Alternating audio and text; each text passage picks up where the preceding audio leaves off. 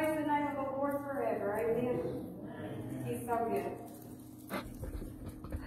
He knows everything that we go through, everything that we need.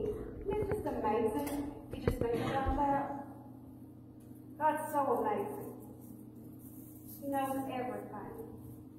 Michael, you know what you did today? And he knows what you're going to do tomorrow. And he already has a plan for each and every one of us. Because he's good like that. And he loves us.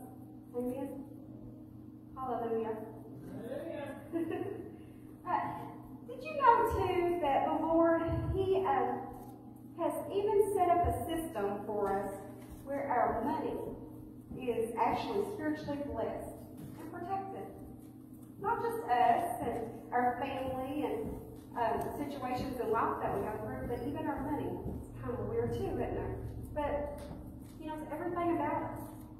It's amazing. And even when you look at the names of God in the Bible, El Shaddai, you know, the Lord God Almighty. Repeat that with me. The Lord God Almighty. Hallelujah. He is all-sufficient, all-powerful, right? And He triumphs over every obstacle and every opposition that we have. Not only is God the source of our provision and able to satisfy our every need, but He can also bless our provision too. Did you know that?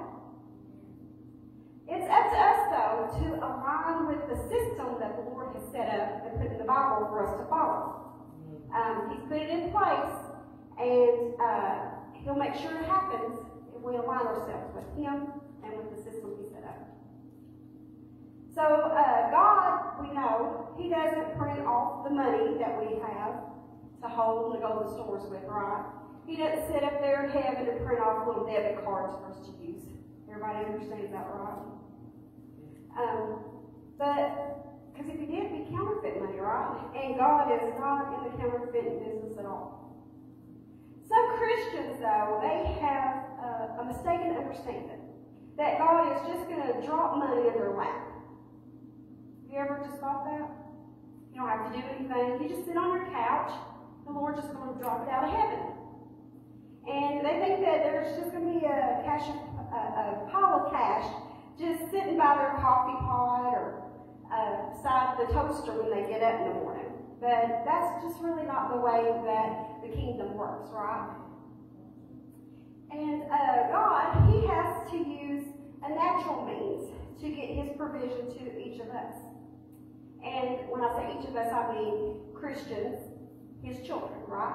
And that means that the money that we're believing for will come through someone or something that has a connection to us somehow.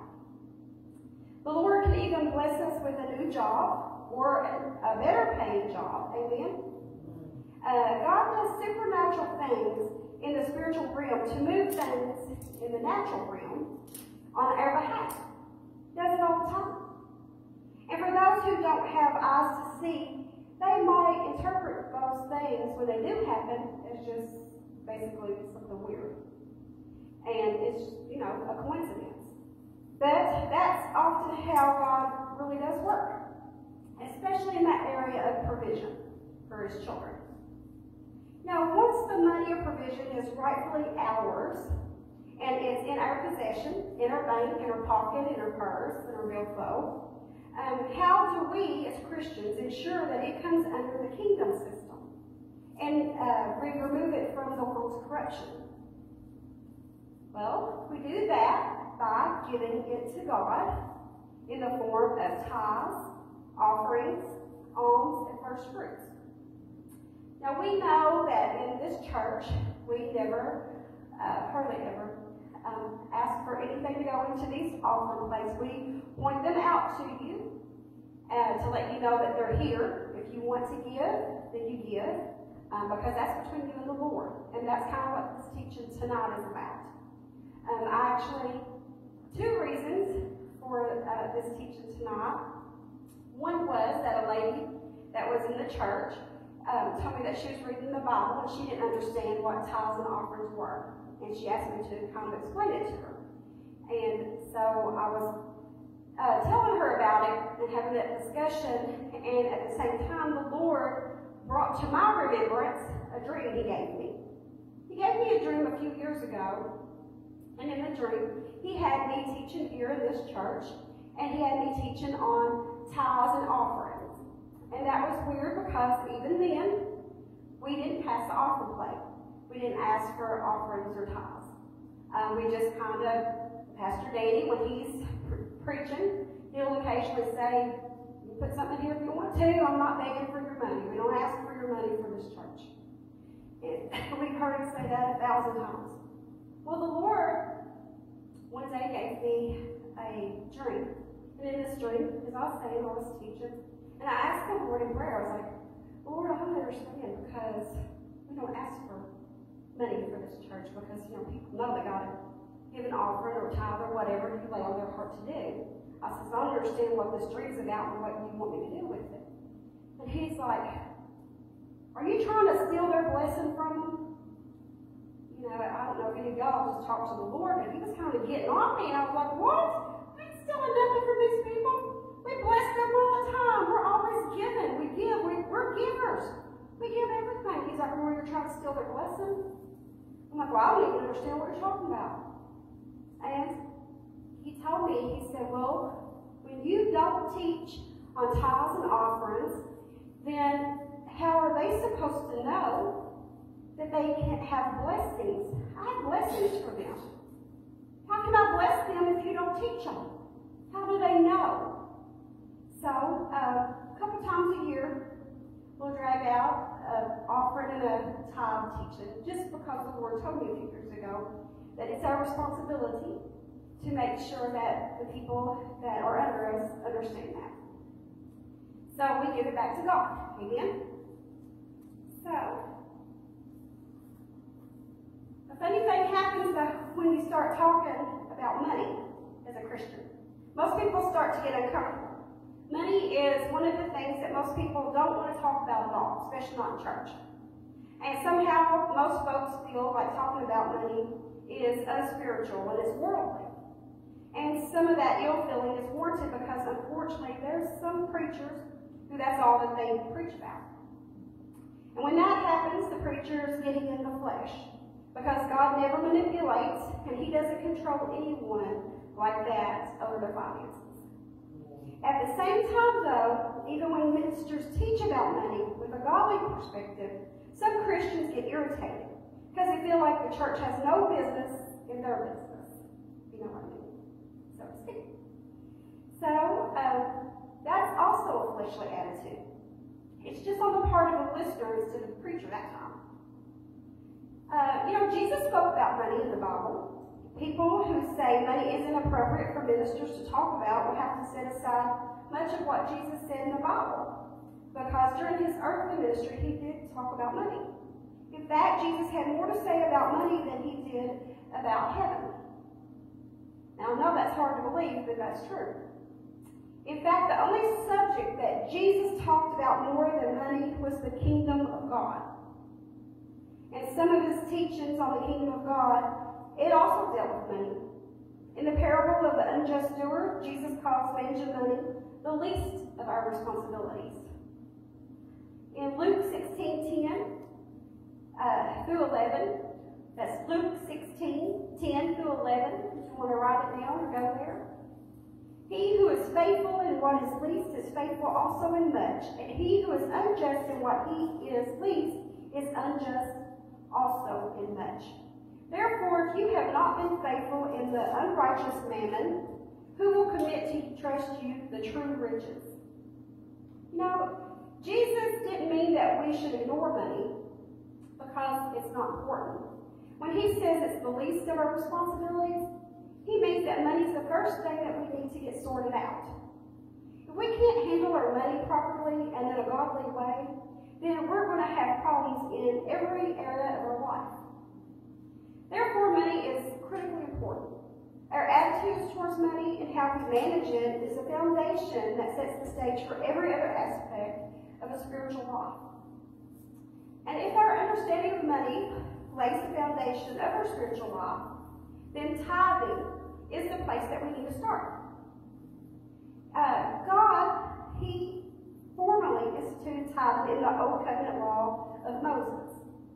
The tithe was to be offered to the priest and was to be used to support the priest. And as with most of the law, God's people weren't very good at keeping up with the tithe. Then at the very end of the Old Testament, though, God speaks about the tithe through His Old Covenant prophet, Malachi. And He reveals two huge promises that are attached to the spiritual act of tithing. So let's turn there. Malachi 3. Malachi 3. We're going to read 8, starting in verse 8 through 12. Malachi 3, 8. It says, "Will a man rob God? Yet ye have robbed me, but ye say, wherein have we robbed thee? In tithes and offerings. Ye are cursed with a curse, for ye have robbed me, even this whole nation. Bring ye all the tithes into the storehouse, that there may be meat in my house, and prove me now herewith, says the Lord of hosts. If I will not open you the windows of heaven, and pour you out a blessing, that there shall not be room enough to receive it. And I will rebuke the devourer for your sake, and he shall not destroy the fruits of your ground, neither shall your vine cast her fruit before the time of the field, saith the Lord of hosts. And all nations shall call you blessed, for ye shall be a delightsome land, saith the Lord of hosts." So did you catch any of the promises in there when we read that? The windows of heaven. God says that when we tithe, it unlocks something in the spiritual realm that enables Him to start taking action on our behalf. The first thing that happens is that God is able to open up the windows of heaven and begin to pour out additional finance and other types of blessings into our lives if we are willing to receive that.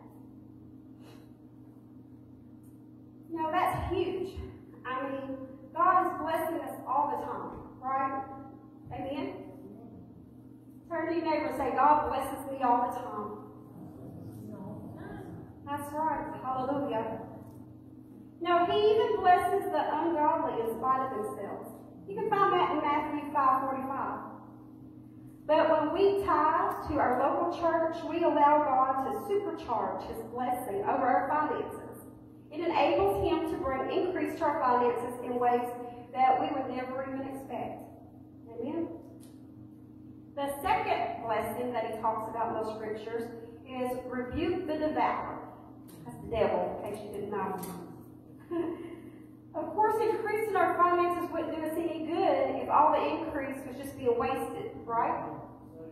Fortunately, when we tithe, it also unlocks something else in the spiritual realm for us. And God steps in. He actively rebukes the devourer on our behalf, it says, to keep our finances from being drained off by all sorts of things beyond our control. Now just think about it. How much of what you spend your money on seems kind of frivolous to you, if you really stop and think about it? Do you get frustrated at having an unexpected bill pop up and eat away at your finances? That's the devourer. He's moving in right then on that bank account or in your billfold. And he will, if you'll let him. That's not God. He doesn't take it from us. It's the devourer, the enemy of our souls. You know, Jesus said He comes to kill, destroy, and steal from us, right? Hallelujah. So, as I said, I had more than one person talk to me about teaching about tithe. So let's start with what is a tithe, because some people might not know.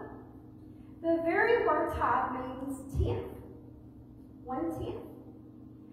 The tithe is 1/10 of a person's increase through wages, production, sales, however you make your money. Amen? It's the first tenth of a person's increase that God Himself designated to be set aside for the kingdom. Amen? So how old is tithing? did we just make this up to, try to get into your pockets? Of course not. Tithing is as old as the human race is. Tithing was practiced by nations such as Egypt and Babylon in ancient times. And where did the concept of tithing even originate from? Well, the first Bible reference is found in Genesis 4. And that's a Bible story we haven't broken out yet, but some of you already know it. Abel brought the first fruit of his flock and presented it to the Lord. And isn't it an interesting note right here that the very first case of jealousy and murder that occurred was over the issue of the tithes? Hello? And so some people might be saying, well, wait just a minute. Didn't tithing actually begin with the law of Moses? No, it did not. It was practiced, tithing was practiced over 400 years before the law was even given. 400 years. So turn to Genesis 14 in your Bible. Genesis 14:20. 14:20. And it says, "Praise be to God, Most High, who delivered your enemies into your land." And then Abram gave him a tenth of everything. So right there, he gave him a tenth of everything that he took into battle. Amen? Of what would be his paycheck.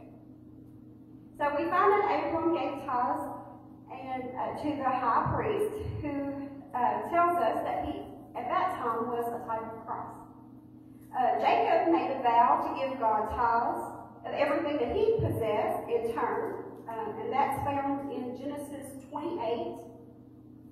Genesis 28, 20 through 22. It says, "Then Jacob made a vow, saying, if God will be with me and watch over me on this journey I'm taking, and will give me food,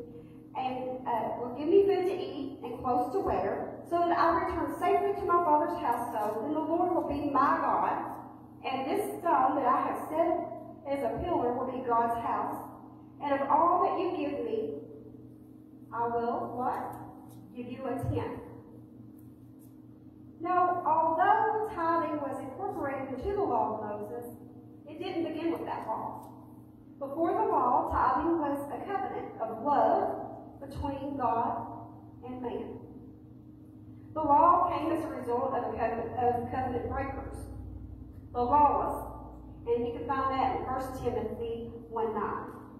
We also know that the law is made not for the righteous, but for the lawbreakers, and for the rebels, the ungodly, the sinful, the unholy, for those who kill their fathers or mothers, for murderers.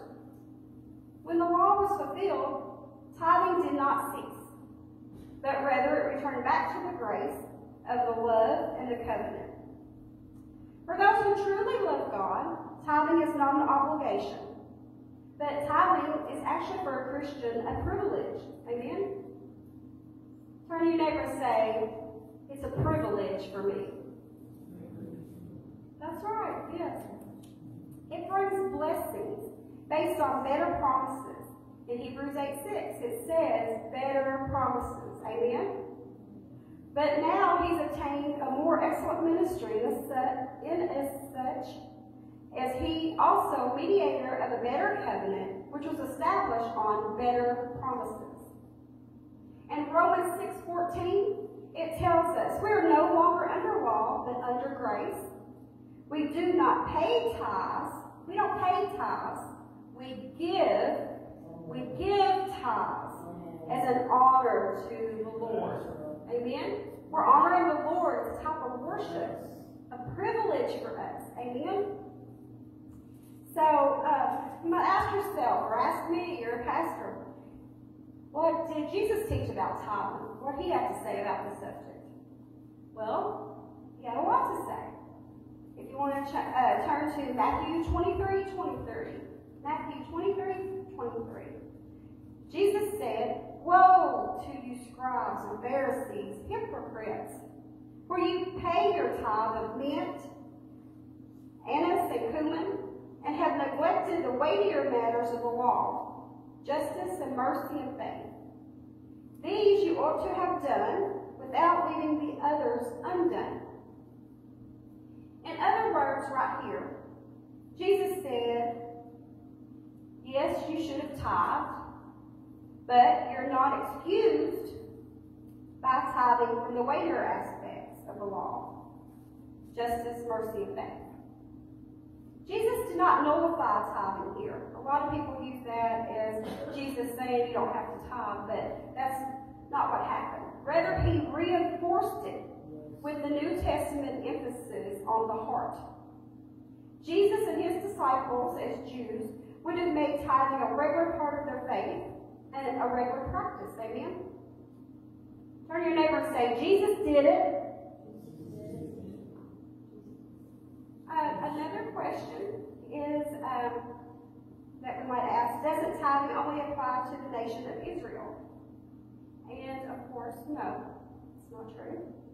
As was said earlier, tithing began with Abraham, who is the father of us all. That's what the Bible says, amen?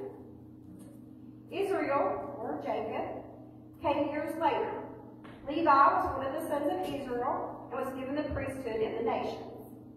In Hebrews 7, and that's Hebrews 7, 14 through 17, it tells us that Levi gave tithes indirectly and through Abraham. Tithing preceded the nation of Israel in Abraham and extends beyond Israel to all the seed of Abraham. So we learned that Abraham gave tithes to Melchizedek, and Israel gave tithes to the Levi priesthood.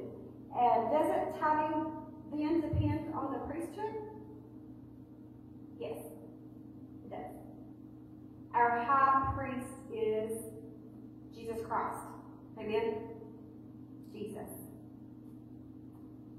So, the high priest ministry of Jesus is greater than any of that of Levi or the Mosaic law.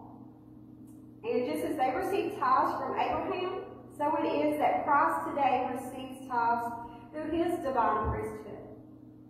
In Hebrews 7:8, it tells us, here mortal men receive tithes, but there he receives them, of whom it is witnessed that he lives. Christ's priesthood is eternal, without beginning or without any end. Since the earliest times, the fathers of faith have recognized his priesthood through honoring him with the tithes. Today, there's only one high priest, amen? The Lord Jesus Christ. When we bring our tithes into the storehouse, or the church, we should present them in our heart to him. It's a heart. And remember, we're giving, we're not paying. Tithing itself is a witness that he lives as our high priest. Amen? Turn to your neighbor and say, he's my high priest. That's right. Jesus. Hallelujah. So, next, the question. So if I do tithe, where do I give the tithes? So, obviously, we can't transport tithes on up to heaven, right? It's not like when you go to the bank and stick your money in that little thing that sucks it up. You know, that's not how it works. And neither should we. For he doesn't even need it there, right? God has everything he needs in heaven. But he does have another purpose for the tithe, right? His house, his church, right here on earth. Amen? You know, Jacob vowed in Genesis 28:22 that he would establish God's house on the rock, and then he was going to honor God with the tithe, or the tenth, is how he put it. God designated the tithe for his house. If you turn to Malachi 3:10, where we're going next. Malachi 3:10, it says, and we read it just a few minutes ago, but I'm going to read it again. Bring all the tithes into the storehouse, that there may be food in my house. You know, in the Old Testament, the house of God was symbolized through the tabernacles. through the tabernacle of David, of Moses, and the temples of Solomon and Herod. Well, Jesus introduced his body as the true temple of God, right? In John 2:19 through 21, John 2:19 through 21, it tells us in there, "Destroy this temple, in 3 days I will raise it up." But he was speaking of the temple of his body. After Jesus died, he was buried, he ascended to heaven, but his body remained on the earth. And the church is his body, amen? Is that what the Bible says? Jesus is the stone or the rock upon which the house of God was built. And it's stated in Matthew 16:18, "On this rock I will build my church." And Hebrews 3:6, it states, "But Christ is son over his own house. Whose house are we?" 2 Corinthians 6:16. 2 Corinthians 6:16. It calls the church the temple of the living God. The church is a true fulfillment of the house of God and the temple of God. So, therefore, it's the place for the tithes. Amen? Turn your neighbor and say, "It's the church." That's right. That's the answer. So, then, you might say, well, can I choose where I want to put my tithes to? Before the temple was destroyed in 70 AD, there was no question of where that tithe belonged in the minds of the Jews. However, the concept of the house of God had been revealed in many progressive versions of the Old Testament, beginning with the tabernacle of Moses. From tabernacle to temples, God was bringing forth a revelation of his house. God knew of the changes that would occur, and he instructed the people in Moses' day.